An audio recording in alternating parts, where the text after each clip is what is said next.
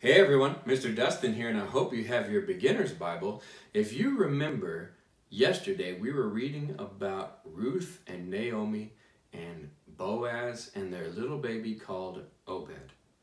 Well, today, this is the very last of the period of the Judges, and this comes from 1 Samuel. This is called Hannah's Prayer.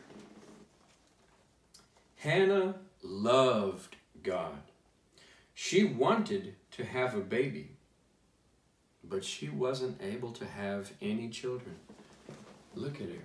She's so sad. She can't have a baby. Hannah and her husband went to the tabernacle. The tabernacle is where God has placed his tent. That's where he dwells.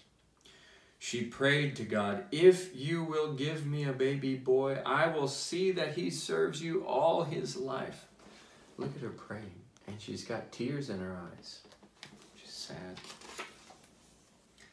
Eli was a priest. He saw Hannah praying. She explained, "I am crying out to the Lord because I want to answer my prayer."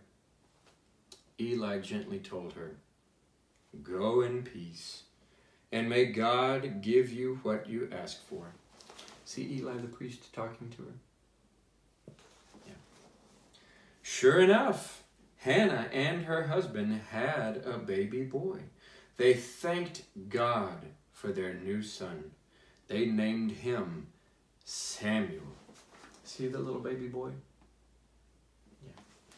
And I hope you'll come back one more time, and we're going to hear about a voice in the night that calls to Samuel. And I'll see you then.